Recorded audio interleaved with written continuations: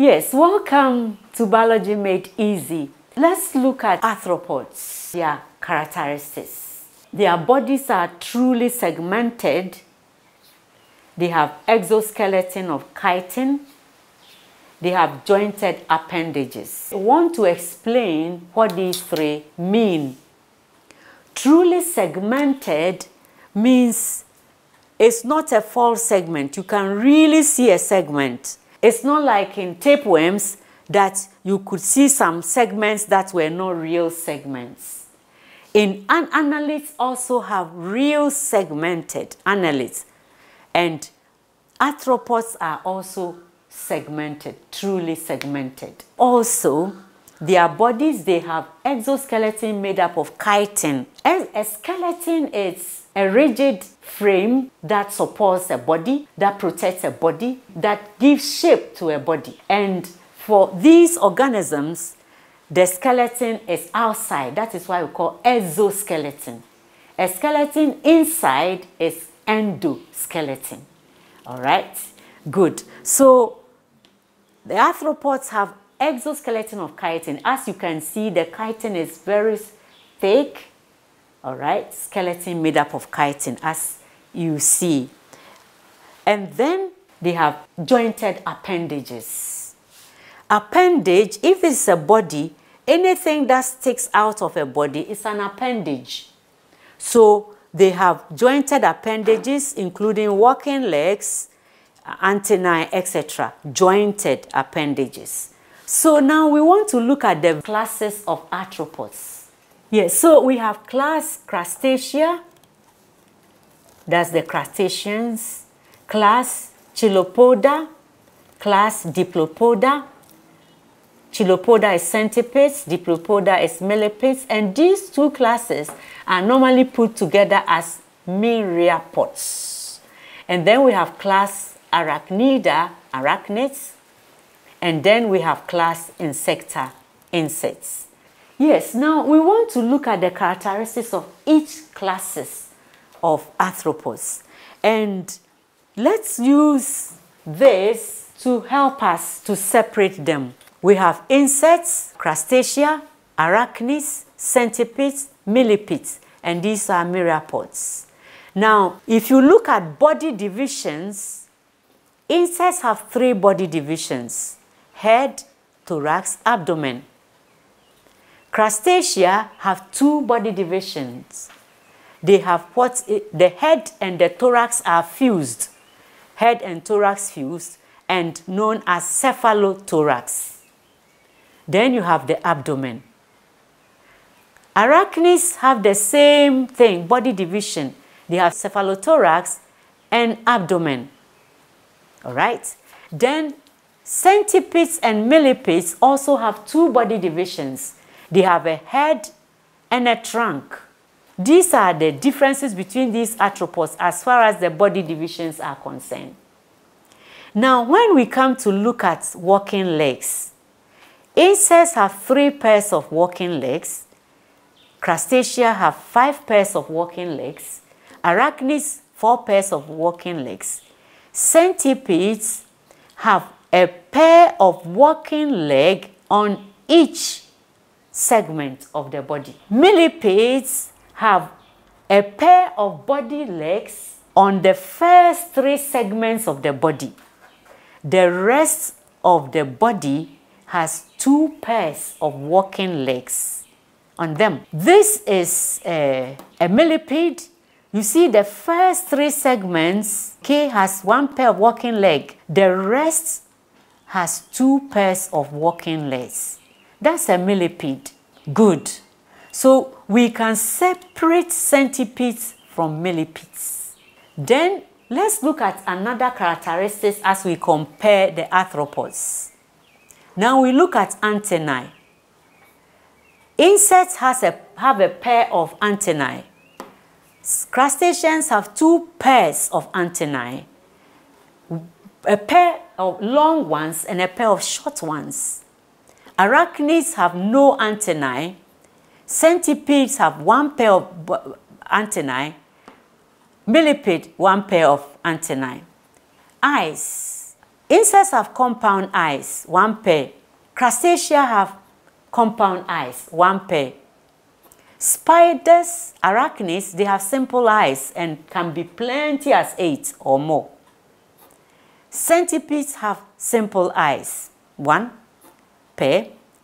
Millipedes have simple eyes. Now, are there other features that are characteristic to each of these groups? Yes, insects have wings. Crustacea have chileped and chila. We'll talk about what they are. Arachnids have chelicerae and pedipalps. Centipedes have poison claws. All these organisms have various different types of mouthparts. Now, we talked about arachnids having chelicerae and pedipalps. What are chelicerae and pedipalps?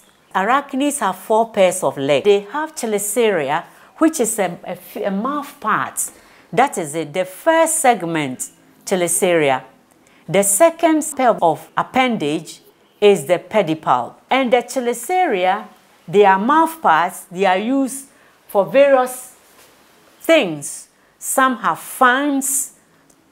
Ticks, for instance, will have fangs to cut. Some are used as poison claws. What about the pedipalp? The pedipalp is the second pair of appendage. It also has various uses in the different arachnids. In scorpions, the pedipalp is enlarged to form claws. Now, when you come to the spider, the pedipalp is this one, the second appendage there. It's also used to hold prey. It helps in shaping webs. It helps in catching prey. All right. And also, it helps during mating. That is the spider's pedipalp. You can imagine what the pedipalp of the tick does to help it hold onto the prey, suck blood. So that is arachnids. Now, what about the crustacean? We mentioned that their special feature is the cheliped and chila. You see, we said they have 5 pairs of walking legs, and the first pair of walking legs is enlarged to form what is called the cheliped.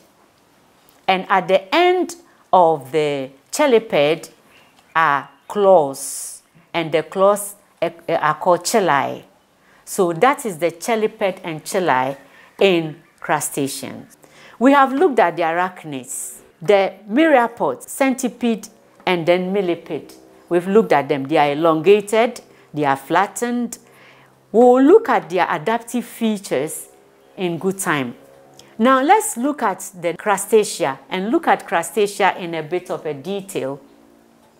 Now, this crustacea is made up of different groups of organisms. These are microscopic forms of crustacea. Very, very different. Look at them. There's the Daphnia, Cyclops, ostracod. The ostracod almost looks like a seed, kind of, when it's rolling in water. And you look at it, it looks like a seed. Still in crustaceans, you have sessile crustacean. This is called a barnacle. It starts as a small flea, like this one. It settles on a rock, and then it produces this calcareous shell around itself. So all you see is its tentacles here. All right, like a small flea. It settles on a rock. And so this is a calcium something stuck to the rock. So this is a sessile. Sessile means it doesn't move, crustacea. All right.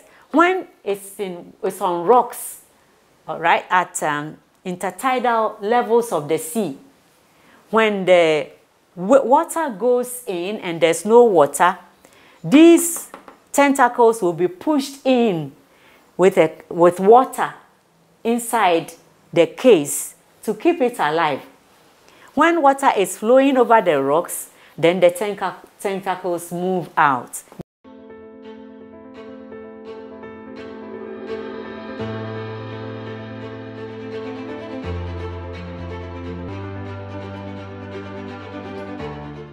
Then you have another group of crustaceans. These are large, mobile, aquatic. In here you have crayfish and crabs. Crayfish, prawns, shrimps, etc. They all are in this group. And we talked about them. The woodlouse is the only land crustacea. It lives in moist soil that is rich in decomposing wood or leaf litter. Leaf litter is bits and pieces of decomposing plant material. Even in this plantain that was found in the bush, woodlouse live in it. All right, it's a land crustacea, okay? The exoskeleton is quite tough, but it lives in cool places and in soil where there's plenty of leaf litter. Good. So that is crustacea. Now let's look at insects. Insects, you know, insects are very common. We've talked about their three body divisions, etc. They're varied groups of insects with varied adaptations, body structure, mouth parts, very varied. We'll have a section and look at adaptations of insects. All right? We'll also have a session and look at adaptations of myriapods. Adaptation, there are structures and various features that makes them able to live successfully in the habitats. Today we are looking at their classification. Well, we end here, and I want to say thank you and goodbye.